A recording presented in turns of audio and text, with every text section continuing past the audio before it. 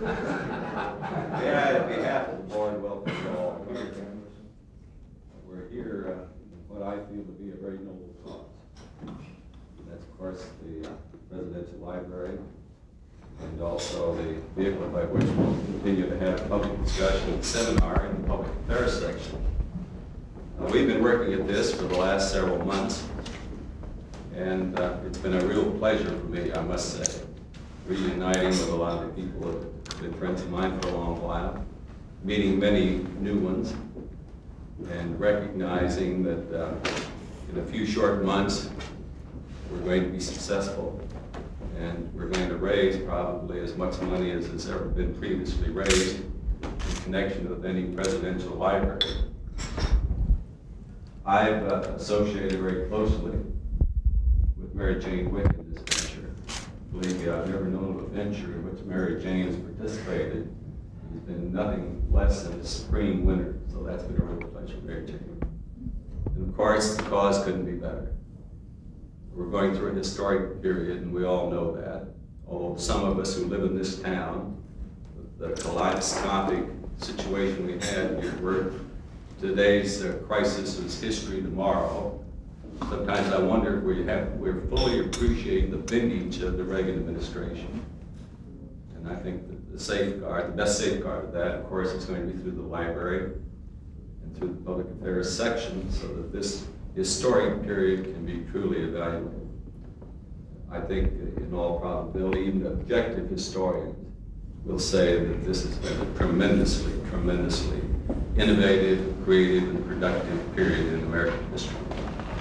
So I'm happy now to introduce to you the man who's fully accountable for all this, our friend Von Reagan.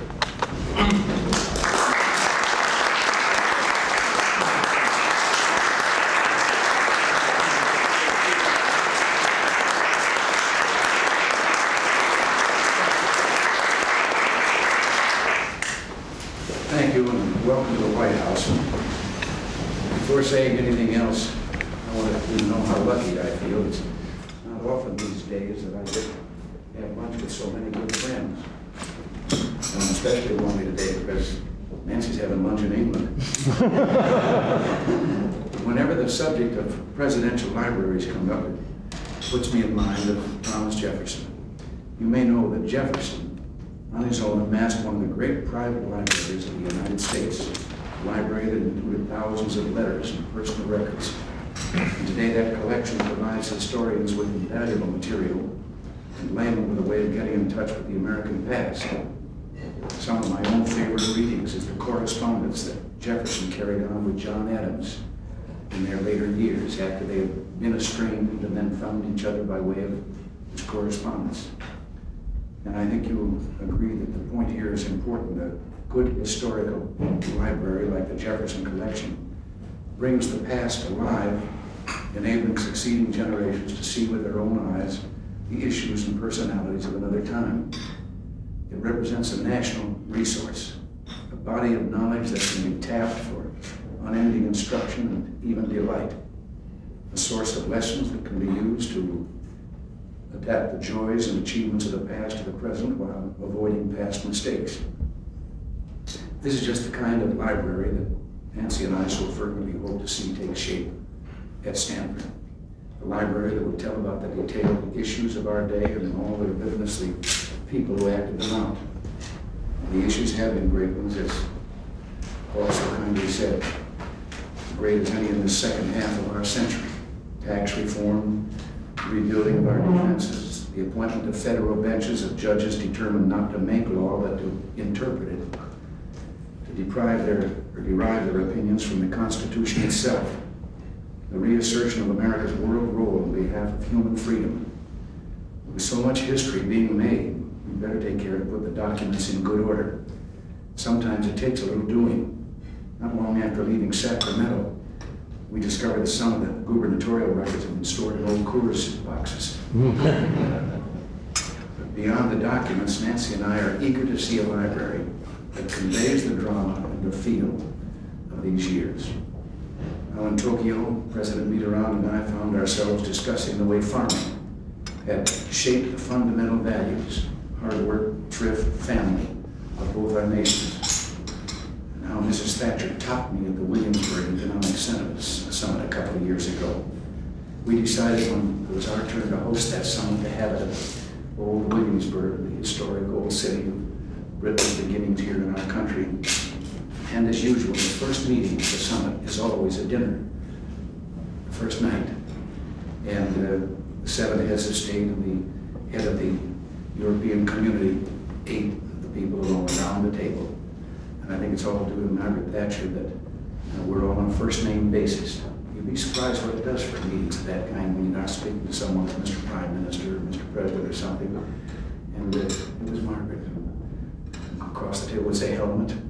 Well, anyway, I was all set for it because that dinner at Williamsburg was going to be held in the dining room of what had been the British governor's residence when they ruled these shores. And I had it all planned that after everyone was seated, I was going to open with a well-chosen remark. I was going to say, you know, Margaret, if one of your predecessors had been a little more clever, and that's as far as I got in what I planned to say, because at that point she interrupted and she said, yes, I know, I would have been hosting this gathering.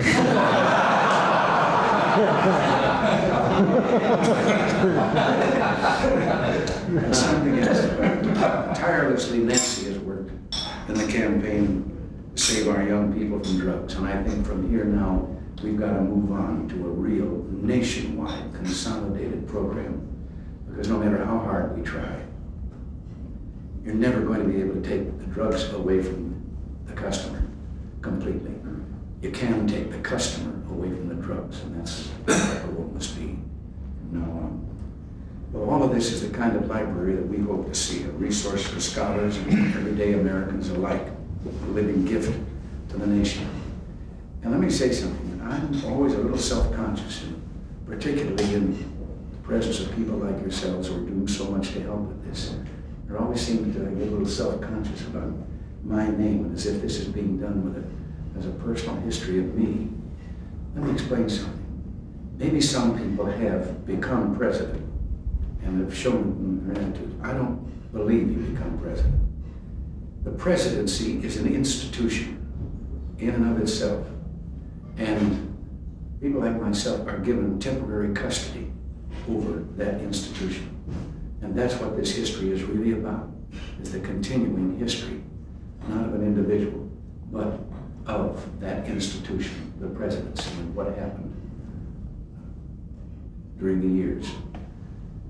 Well, we know that you share our hopes, and we want you to know that all your efforts on the part of this library, well, they mean more to us than we can say.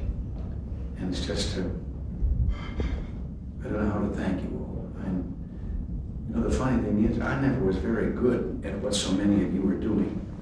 Even when I was making speeches for politicians and everything, I wasn't very good at asking anybody for money. That's why I like to lower the taxes. But you that are doing all of this, just God bless you, and we're so grateful. Now, I know that if you don't mind, so that we can at least have a personal word to each other in a greeting, I'm going in and stand in front of that fireplace in there with a picture of Lincoln, and I hope that you all come by and we can say hello to each other formally. All right, thank you all.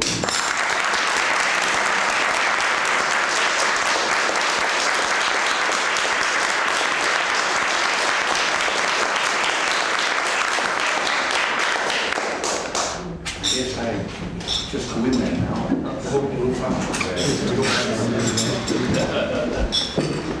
Sit down, got to run.